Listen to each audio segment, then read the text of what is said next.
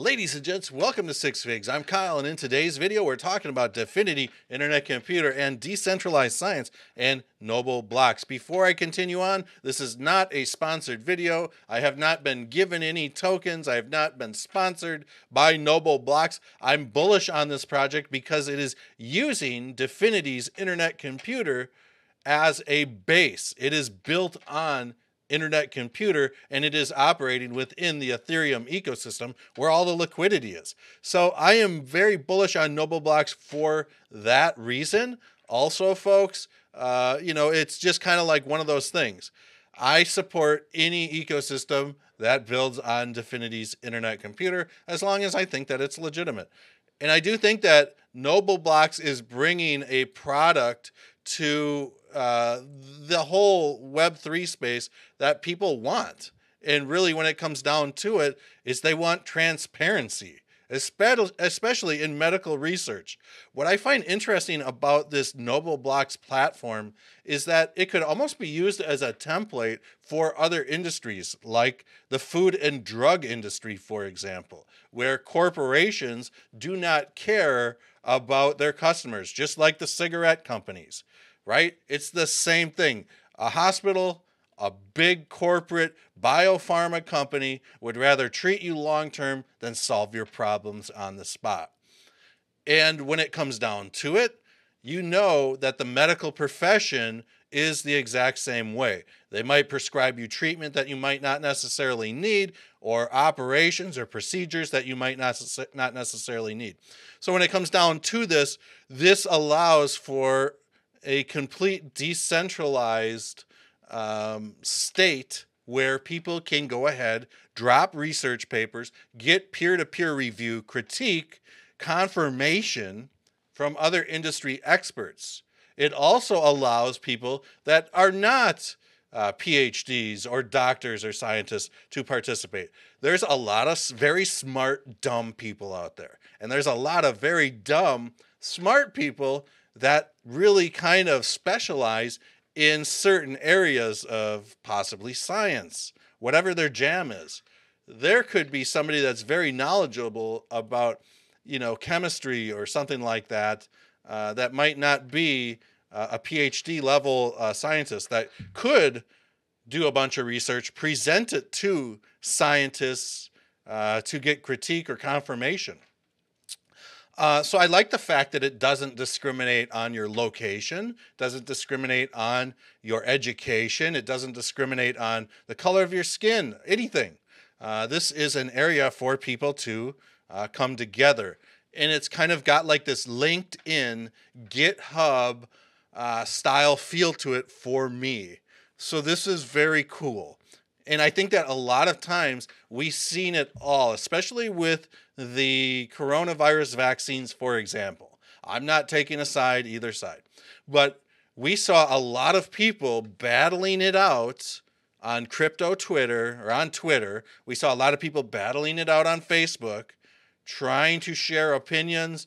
And when it comes down to it, I think both sides have legitimate arguments. But what happened? All these arguments and stuff like that have been archived. They've been washed out by social media platforms like Facebook and X and things like that. The information just gets buried. So this is a way where this information can be organized, stored on chain, not tampered with. So I'm very interested in this. And like I said, I would love to see this same template trickle into like other industries like the food and drug industry, for example. So it's just kind of like this collaborative research network, decentralized academic ecosystem, fair recognition for contributions. So I do like this. And people that contribute will get tokens for reviewing. So I'm kind of interested to see how all of the credentials of the reviewers will be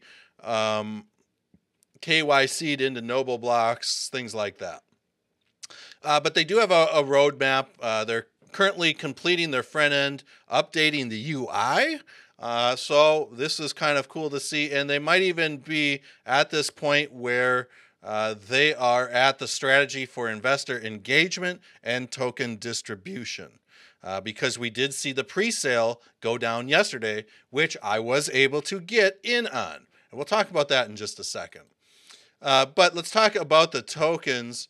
There was a private sale at 0.002, a pre-sale, which was a fair launch at 0.0038, a price target launch for Uniswap, which is not available at this time. I'm sure it's coming soon, but that is at 0.006. So it's going to be interesting to see where this price goes. And I've got some estimates, and I just want to share with you another project called Axon here in just a second. Why I think that Nobleblocks price could possibly do the same thing. This isn't financial or trading or investment advice or anything like that. This isn't about the price to me, to say the least. With that said, there was a fair launch that went down yesterday, and it went down fast. There is a huge demand for this token because we saw 220 ETH worth get sold in less than 25 seconds. They raised almost $800,000 in 20 seconds. It was unreal. And I was able to get a third of my ETH to go through. And so I think I ended up with like 281,000 tokens or something like that. So I'm very excited. I am holding this token. So it's great. One thing that I also wanted to kind of check out was that this has been audited by Cyberscope.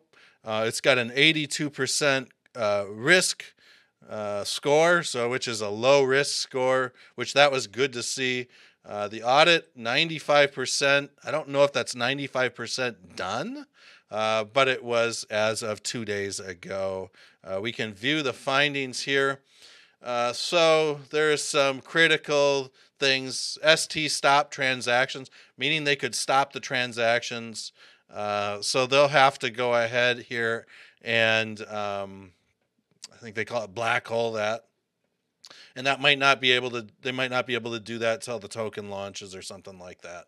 But they have KYC verification with pinksale.notion.site. So it's always good to see KYC go down, because if something happens, people need to know who's behind it. When you look at Axon DAO, and remember when I was telling you that Nobleblocks had a 1 billion token supply. When I look at something that has launched recently, I have nothing. I did not get in on Axon DAO. I kind of watched it from the sidelines. But this has 1 billion tokens according to CoinGecko. And it has a circulating supply of 153 million, somewhere in there.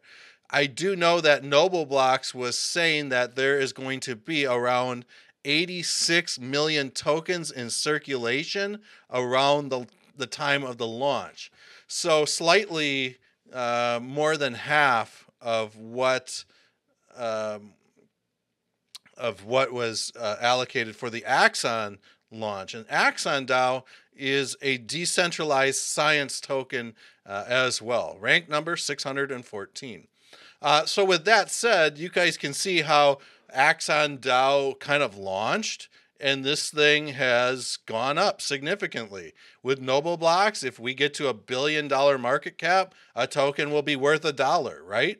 So with that said, and that's with all the coins in circulation and things like that.